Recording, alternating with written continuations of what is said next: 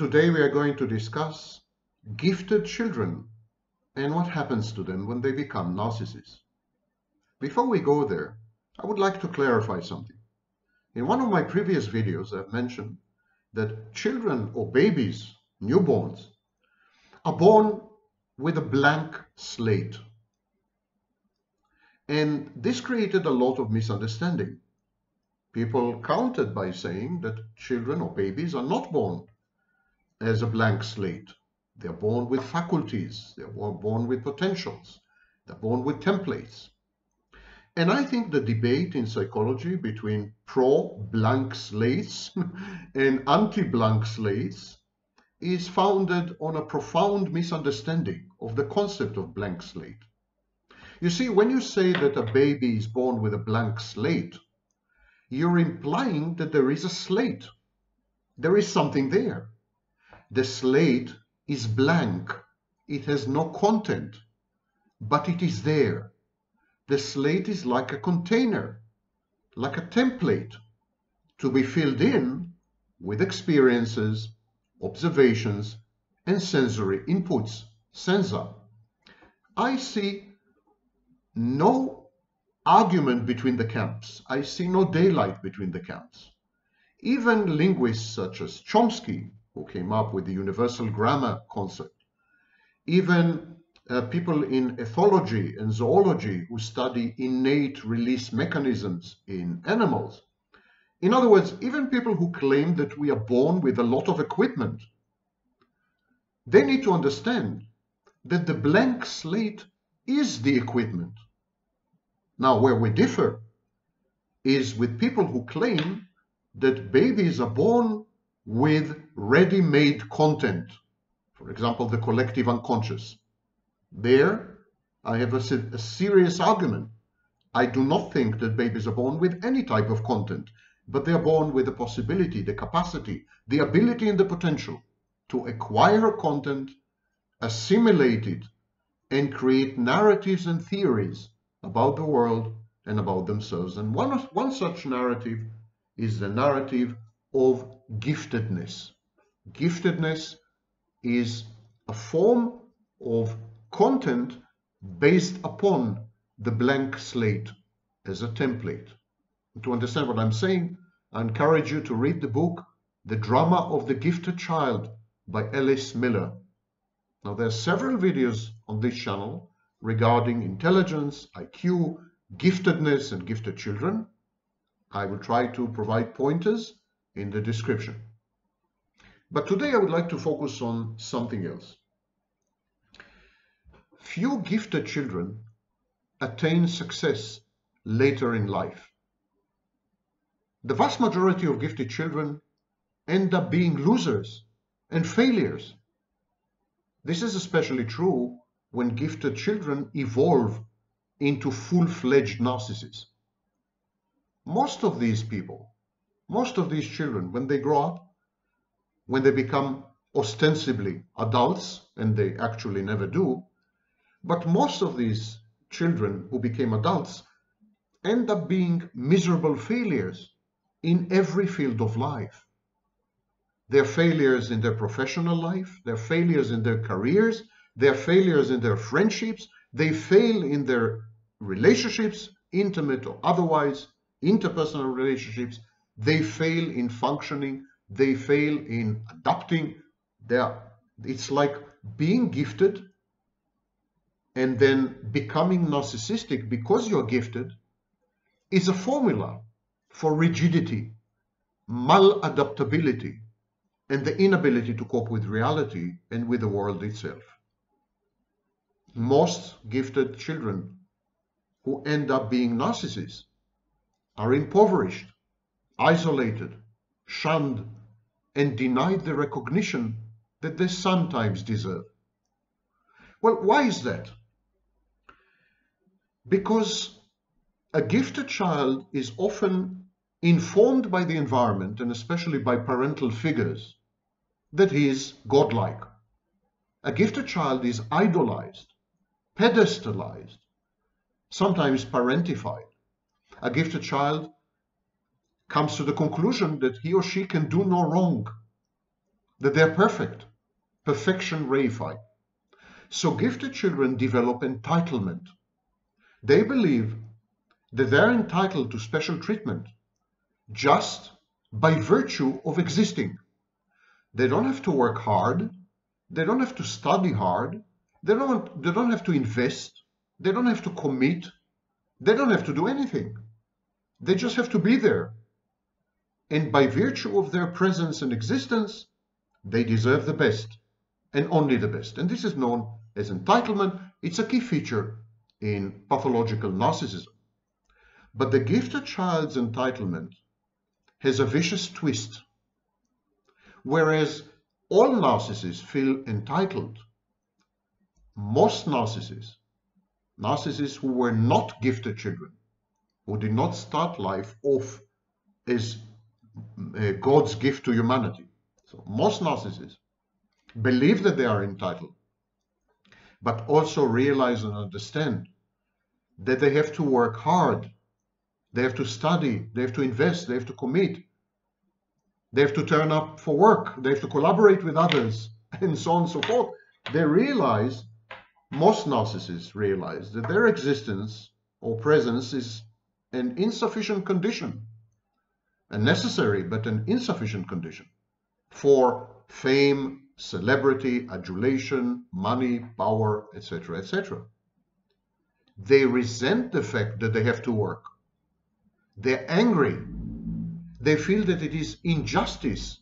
They feel that they are being discriminated against, or maybe other people are too stupid to understand how amazing they are. All narcissists have this inbuilt well of resentment and rage. That is true for all narcissists. But narcissists who grew up as regular children, narcissists who were not exposed to the special treatment of having been a gifted child, a genius, such narcissists are much more adaptive. They accept reality much more. They just cope the best way they can. While the gifted child, who later becomes a narcissist, absolutely rejects reality and its demands, refuses to work, refuses to study, refuses to invest, declines to commit, is evasive, withdrawal, avoidant. The gifted child turned narcissist absolutely wouldn't lift a finger to guarantee favorable outcomes. The self-efficacy of the gifted child turned narcissist is built upon sheer existence, not upon any effort or any labor or any input. So gifted children turned narcissists are indolent. Now, indolence is another word for laziness. But whereas laziness is a behavior, indolence is an ideology. I don't have to work. I will get by. I will make money without any investment or commitment or work or toil. I will get away with it. Never mind what I do, I'll get away with it. Whereas other people need to sustain the drudgery of pedestrian, quotidian, mundane life. I deserve better. My life should be spectacular, adventurous, colorful, and should not include such chores as having to get up in the morning to go to work, or having to sustain the intimacy in a relationship. So there's magical thinking here. The gifted child turned narcissist believes that thinking about an accomplishment will make it happen.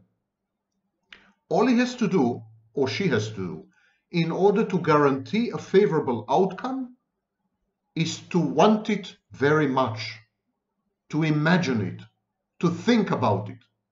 But again, never lift a finger. So in the case of the gifted child turned narcissist, the entitlement is coupled with indolence. The gifted child turned narcissist is inert, immobile, lazy, maladaptive in this sense. He is much more into daydreaming and fantasizing than into planning, implementing, and executing. Next, all narcissists are misanthropes. All narcissists regard everyone else as inferior. That is common to all narcissists. But with the gifted child turned narcissist, there's a complication. Other people are truly inferior, intellectually. So the gifted child turned narcissist keeps receiving positive reinforcement of his contempt towards other people. He holds other people in contempt, and the reality of his intellect makes it true, makes it a correct assessment. In other words, his reality testing, in this sense, is intact. When a typical narcissist says, everyone around me is more stupid than I am, that is just wishful thinking. But when a gifted child who becomes a narcissist says, everyone around me is dumb compared to me, that is not wishful thinking. That is reality. And it's an integral part of reality testing. And it makes it very difficult to get rid of this attitude. The misanthropy, the hatred of other people, in the case of the gifted child, is supported by reality and is contemptuous, profoundly contemptuous, not merely haughty. This kind of hatred, coupled with contempt, precludes collaboration. Why would the gifted child turned narcissist collaborate with anyone when everyone factually is more stupid? Why would he cooperate with anyone? Why would he act in a communal or prosocial way? The communal and prosocial developmental paths of the gifted child turned narcissist have been blocked by the realization that no one is worthy of the gifted child's attention, investment, effort, energy, thinking, or consideration. It's a core feature of the lack of empathy that characterizes all narcissists, but in the case of the gifted child, becomes an ideology. As a gifted child says, I don't have empathy towards other people because compared to me, other people are subhuman. They're not fully human. So they don't deserve empathy. My empathy would be lost on these people who are not on my level. I don't resonate with them. I have nothing in common with them. I'm a species unto my own. I'm the next stage or next phase in evolution. I should be adulated and deified. Why would I interact with other people? Why would I have interpersonal relationships with other people? Isn't this a waste of time? Isn't this defiance of the truth? Isn't this faking and pretending? I'm not going to be like that. I'm my own law. I establish my own norms, normative behaviors. So I decide. And so gifted children turned narcissists are very, very often schizoid. In other words, socially dysfunctional. They are lonely or alone. They are isolated. They engage in solitary activities. They cherish solitude because solitude is proof positive of one's superiority. And finally, some gifted children become malignant narcissists. They develop a panoply of disorders which includes psychopathy and sadism.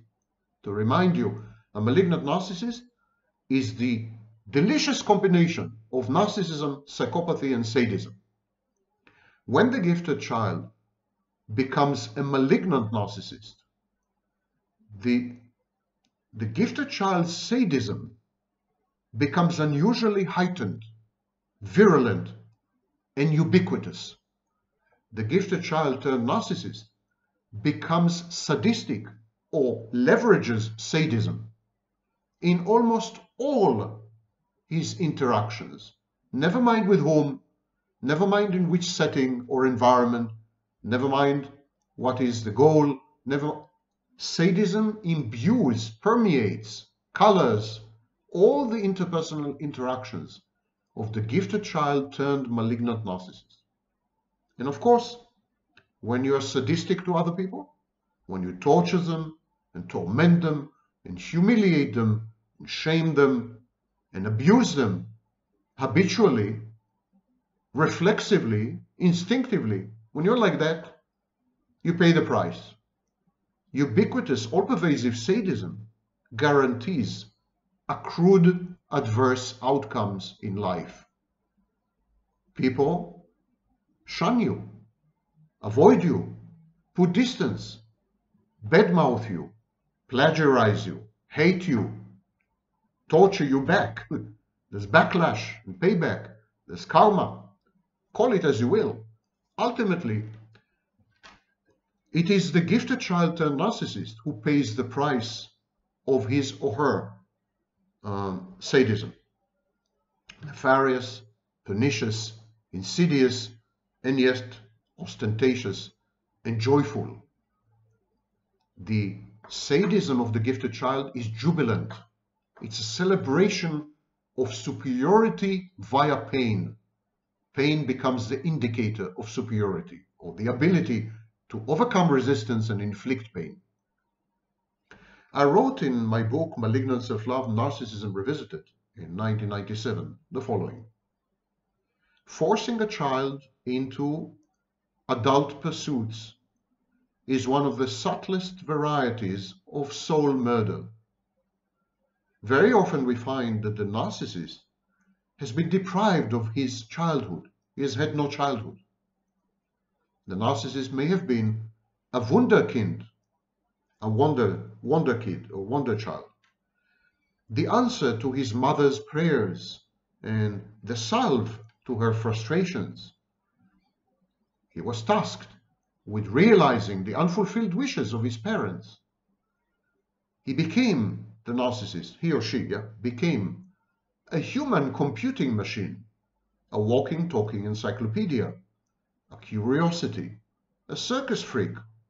He may have been observed by developmental psychologists, studied and interviewed by the media, endured the envy of his peers and their pushy mothers. Unusual experiences for childhood.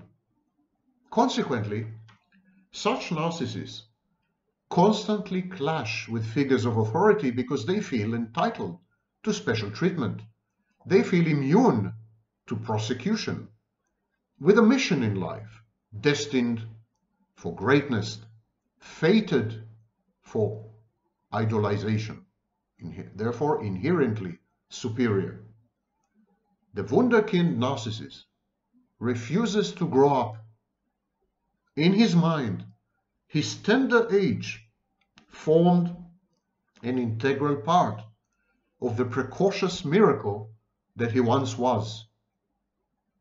One looks much less phenomenal, and one's exploits and achievements are much less awe-inspiring at the age of 60 than at the age of 6. Better stay young forever, and by staying young forever, secure adulation and admiration and narcissistic supply. And so the narcissist refuses to grow up. He never takes out a driver's license. He does not have children. He rarely has sex. He never settles down in one place. He rejects intimacy. In short, this kind of narcissist refrains from adulthood and adult chores. He has no adult skills. He assumes no adult responsibilities. He expects indulgence from others. He is petulant and haughtily spoiled prone to temper tantrums and brattishness. He is capricious, infantile, and emotionally labile and immature. So this is the picture, the clinical picture and the behavioral picture of gifted children who became narcissists later in life. Not a pretty picture.